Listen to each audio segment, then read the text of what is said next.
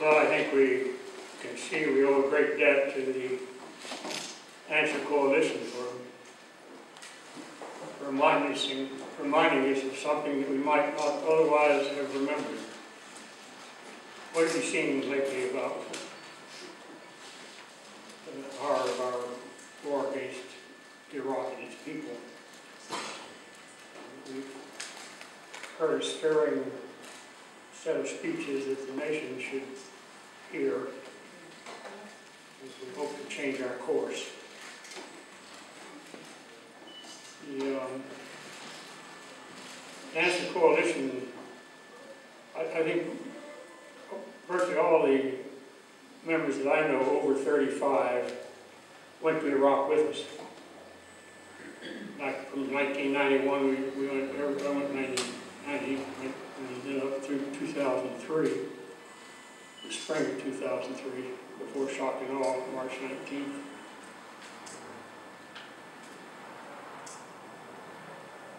We never hear, or probably never think that our government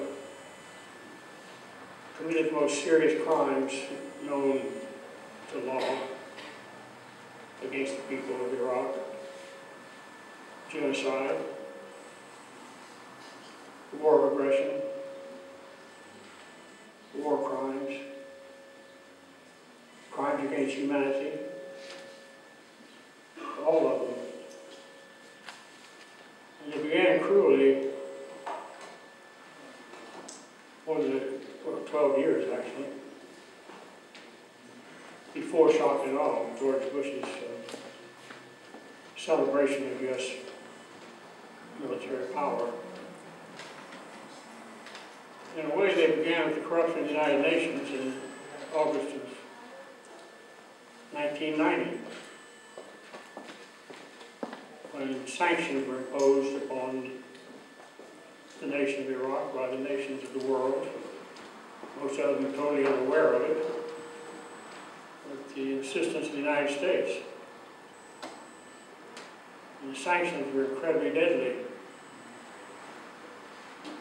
America should never forget that moment on a CBS program in 1996, when our Secretary of State, Madeleine Albright, was being interviewed by Leslie Stahl. And Leslie Stahl was reading from a report by the United Nations Food and Agriculture Organization, which had identified 575,000 children under the age of 5 that died as a direct result of the sanctions. And Stahl read that part of the report to Madeleine Albright and asked, "Is the price worth it?" Strange formulation and strange question. And Madeleine Albright looked right at the camera. She said, "That's a very difficult question, but yes, we believe the price is worth it." But where's the soul of the spirit if you find anything worth the lives of 575,000 children? But if you walk through the turnkey wars, through the poor parts of towns of Iraq, which is most of the towns, in the 90s, you'd see the children die. The children were dying. We put out a book called "The Children Are Dying." They were dying from the sanctions. They weren't the only ones. The second largest group was obviously the second most vulnerable group. That's elderly people. People with chronic illnesses that required some kind of treatment that they couldn't get because of the sanctions. It was mass murder or genocide by sanctions. Certainly 575,000 children is genocide, if anything is. And that wasn't enough. Just the way that our presidents celebrated, you remember him flying the plane toward the U.S. aircraft carrier off the coast of California here, not very far from where we're sitting today, landing and say the war is over or something like that. Mission accomplished. Mission accomplished, right. big flag. That type of mentality is genocide and has to be addressed. The war itself was a bloody, bloody assault against essentially defenseless people. Even the original Gulf War, the so-called UN War, which was all U.S. except a bunch of Mubarak's Egyptians, Mubarak being our man in Egypt at that time, before the happy uprising there. So we saw our country destroying what history often calls the cradle of civilization, and boasting about it. And ignorant of what it was doing, or even the consequences. I watched them building this huge new embassy, 17 acres, in the heart of Baghdad. Had they forgotten their history? We built an embassy in the heart of Tehran while the Shah was there. And you remember what happened when the people found freedom after the Shah was driven out. And our embassy and its members were taken hostage and held until after President Carter was defeated in the election and Ronald Reagan was installed as president. What we've done to Iraq is immeasurable in terms of its inhumanity. Watching them struggle with food rationing during the sanctions. Incredible how they could, the integrity with which they could get food to the poorest families with very little food, because they didn't have enough food. They had medicines, but not enough medicines. We went through, and anti-coalition people at that time went through the hospitals every year. It was hard to get through a maternity ward without. The Iraqi family is a very close family, and their customs are different than ours. When a member of their family goes to the hospital, the rest of the family hanging out there too. If it's a child, the mother and father are there. If it's a baby, the mother and father are sitting on the bed, or laying on the bed, or sleeping on the bed. And to get through the maternity ward, it might take you 15 minutes just to look at the shriveled babies. Dwarfed generation that was being threatened, without hearing sudden wailing. We're an inhibited people compared to so many of the Arab and Asian peoples. And they're saying they let you know about it, you know. And they wail, and it's loud and clear, and you knew the baby had died. If you doubt it, you can go back and see. And we brought down our heavy firepower on the people. And we turned them against each other in ways they hadn't been. And now we've left them with a brutal dictator. There's no other way to describe the man that's in charge there now. And it's as if history will repeat itself unless some miracle intercedes. Our death and the people of Iraq will not have a moment's peace, a moment free from fears, from want. Since 1991 is immeasurable. And yet, overwhelmingly, the American people think that, you know, those crazy Iraqis are mean-spirited people. And, ought to be taught a lesson. So, hopefully we'll find it in our hearts and will to stop doing what we did to Iraq. to other countries. And the country on the front line right now is Iran. And Iran's a lot bigger than Iraq. And Iran's had experience with us before. For 25 years, the people of Iran suffered under the Shah. And was restored to the throne, as we kindly put it, in 1953. And who deprived the people of that country of their heritage and their will and their right to determine their own destiny for 25 years. We had more tanks than the British Army. 3 U.S. major weapons systems were authorized by the Congress only because Iran agreed to appropriate funds to buy some of the new material themselves.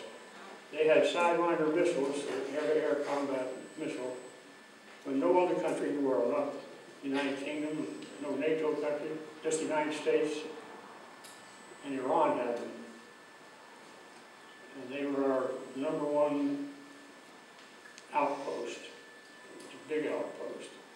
It was on the soft underbelly of the Soviet Union. We'd spy from Mount Demeron, which is about 45, 50 miles northeast, I'm sorry, of Tehran, on the Soviet missile testing range. We forget that Iran is the way we could get to Moscow during World War II. We couldn't go over the Pole in those days, we couldn't go through Europe, we had to go through Iran to get there. Stalingrad just up the Caspian Sea, a few hundred miles, and inland less than 100 miles from there.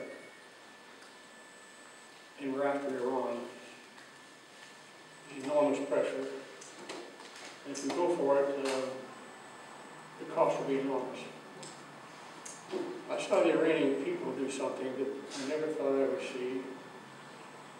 I've only seen something similar once since then, and that was in the Philippines. And that is force a very powerful despot to leave by nonviolent action.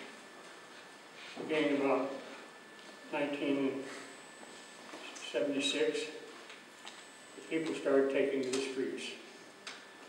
They couldn't stand the oppression anymore. And they started with thousands, and then tens of thousands. We first marched with them in 76, and 77, and in 78. They had millions on the streets every weekend. And they closed down everything.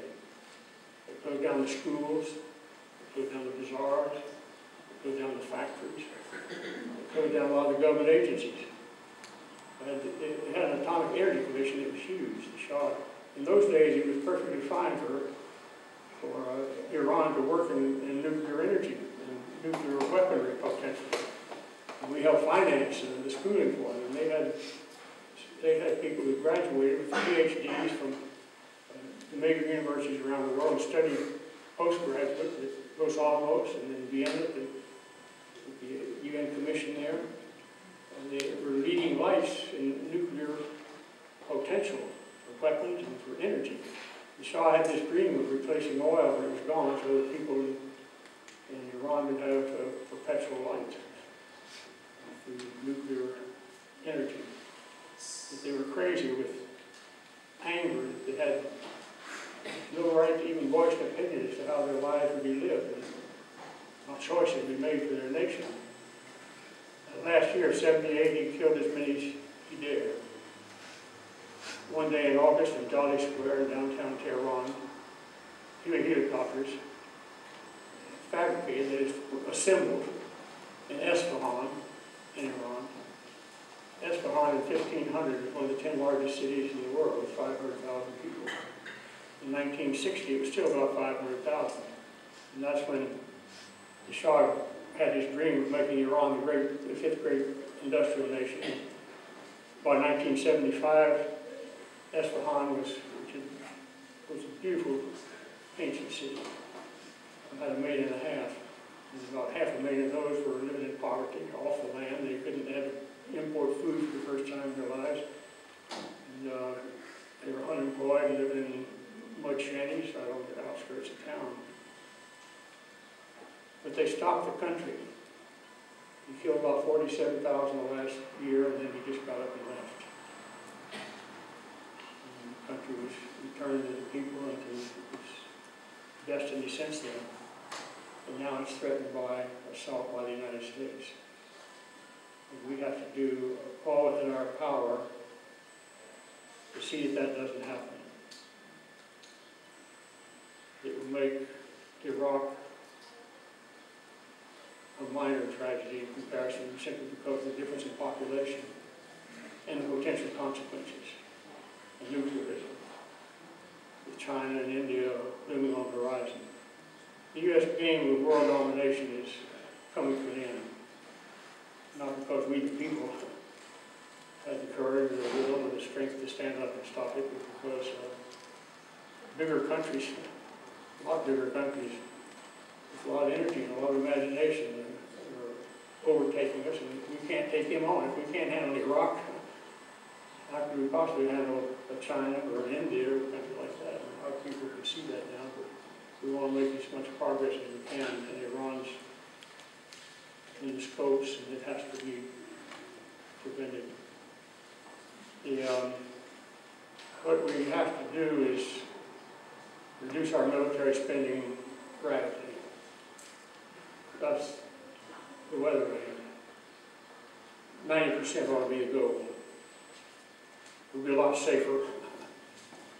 God knows the rest of the world will be a lot safer if we do. And we have to focus quickly on nuclear weapons. We signed, in fact, when I was Attorney General, we signed the Nuclear Non-Proliferation Treaty. It was a treaty in which the countries that had nuclear weapons, there were 5 or 6 at the time, agreed that in return for the non-nuclear powers, signed the treaty by which they agreed never to develop nuclear weapons, that the nuclear powers would eliminate their nuclear weapons so we'd have a nuclear weapon-free planet. Instead, there's been proliferation.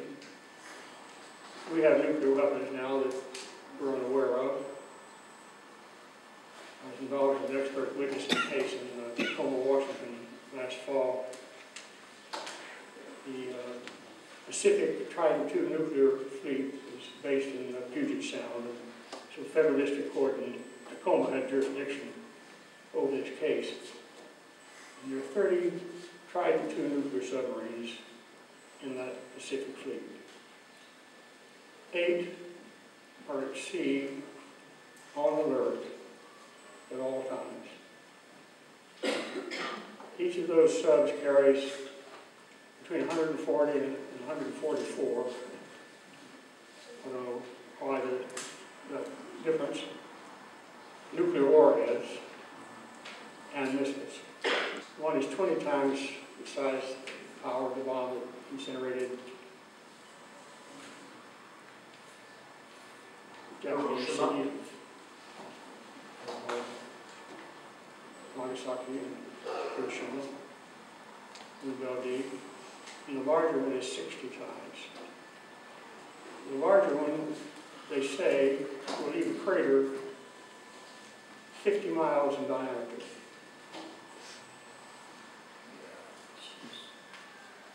Take a point in the Los Angeles area where you have the largest population within a radius of 25 miles. And how many million people would you kill in the direct blast? Whatever the firestorms that surround the direct blast might be. And imagine 140 of those from one ship.